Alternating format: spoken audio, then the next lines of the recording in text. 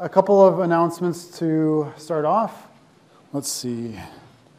You might have noticed that homework 6 was not yet posted. Apologize for that. I will post it tonight, and then I'll give you a couple extra days to take care of that. So I think I have the due date/time to be Sunday at 1. That'll give you extra, day and a half to deal with that. I don't think it's going to be, you won't probably need that extra time, but I just want to give it to you just because. It will be on convection correlations, so stuff we're talking about now. Let's see, some Exam 1 recap, so you now have that back, those who are here.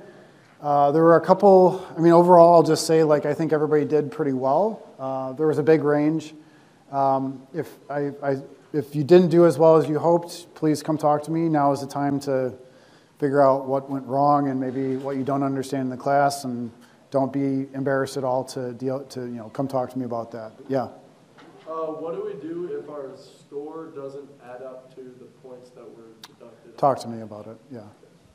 If there's some math problem, keep in mind there's a lot of these are being graded and mistakes are made, and sometimes things are being graded after beers have been had. So I would never do that. But if there's a problem, talk to me. It's totally fine. Okay, so there's a couple of really common issues on Exam 1 that I wanted to just really quickly address. Like I said, first of all, I think everybody did, on average, I think did about as expected. Normally, exams come in around that 80% that I write, so that I was pretty happy to see that there wasn't a complete disaster, or it wasn't, way off in what I was expecting. The spread was bigger than I'm used to, so that was a bit different.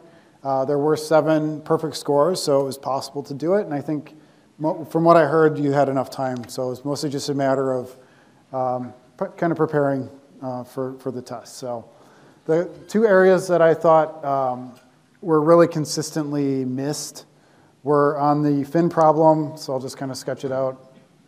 So you have this kind of fin that looks like this, and then on the bottom you have an adiabatic surface. On the right you have adiabatic surface, and I said that there's convection and T infinity, and then there's this generation that's occurring, G dot, that's occurring inside the domain. So there were a lot of people who basically completely forgot about the convection part of it. So they went through and derived an expression involving generation. They accounted for the fact that you had, the heat transfer in the x direction appropriately, but just didn't account for the fact that there's convection out of the surface. So if you didn't do that, you lost a number of points. It's kind of a significant error. Otherwise, if you don't deal with that, then the answer is basically completely wrong. So you had to go through, identify the convection, get the area right. It's a differential area, and then go through the derivation and include it, basically. Any other questions on this problem that you want to ask now?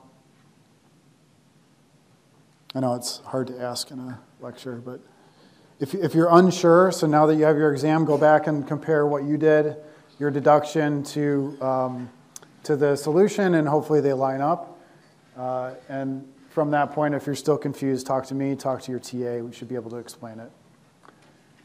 Okay, the other thing that I think a lot of people missed was these, like this, T1, T2, blank, T3 is equal to something blank, right?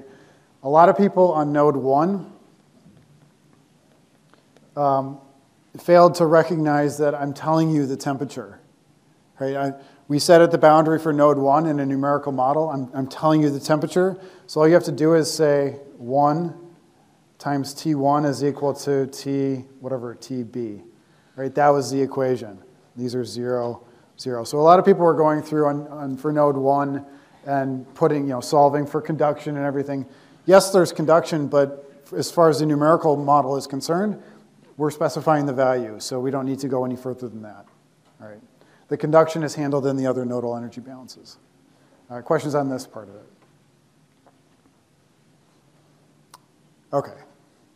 So those are the 2 big ones that I saw. There's a million ways that things were kind of, I say messed up, but million different ways that people did it. So you all want to compare it to the solution and sort of go from there. Okay, so let's see. The last 3 lectures, you should have had a chance to watch those on the YouTube recordings.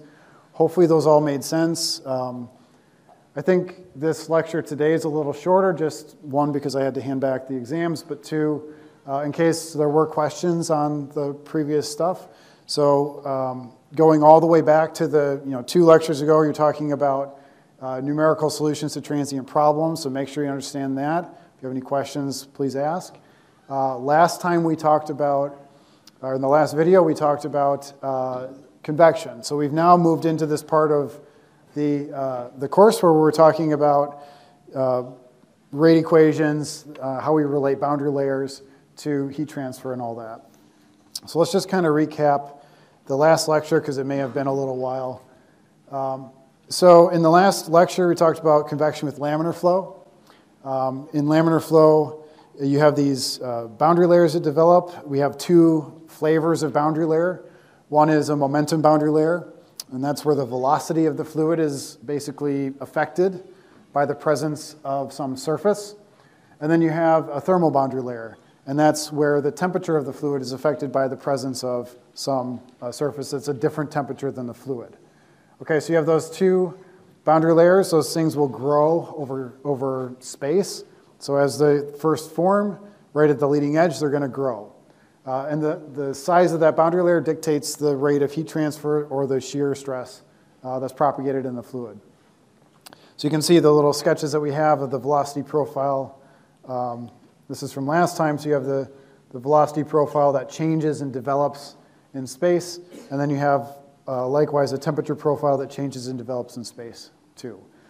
We relied a lot in this discussion on the transient semi-infinite plane wall approximation. In other words, we're saying this model, the model of the way heat transfers in this convection problem is a lot like when you have a semi-infinite wall and you sort of introduce a boundary condition and let that conduction propagate through the wall.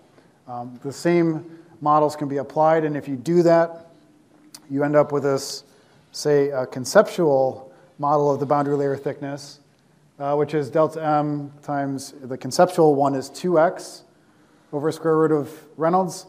And then if you go back and actually solve the full analytical solution, which I don't remember if I said it in the video, but it's called, let's see, it's called self-similar. So this is actually called the self-similar solution. And it's called that because the profile actually appears implicitly in the solution as well. It's something you cover in the next heat transfer class you take. Self-similar gives you this. So they're different only really by a factor of about 2 or 2.5. Okay, so you have this model for boundary layer thickness, for momentum, or for the thermal boundary layer. That thermal boundary layer is different only by the Prandtl number. Okay, so we can relate heat transfer coefficient, we can relate shear stress with these models. And then we also want to maybe represent these in non-dimensional form. So moving forward, when we're talking about heat transfer and correlations, we need to represent them in this non-dimensional sort of parameter form. And in the case of the heat transfer coefficient, that's given as the Nusselt number. So the Nusselt number is just a non-dimensional heat transfer coefficient. Or the friction coefficient right here. This is our non-dimensional shear stress. Okay? So if it's been a while since you watched the lectures, hopefully this gets you back on the same page. All this stuff is for local, the ones I've written out here are for local conditions and flow over an external flat plate. So if your geometry is different, we need a different model.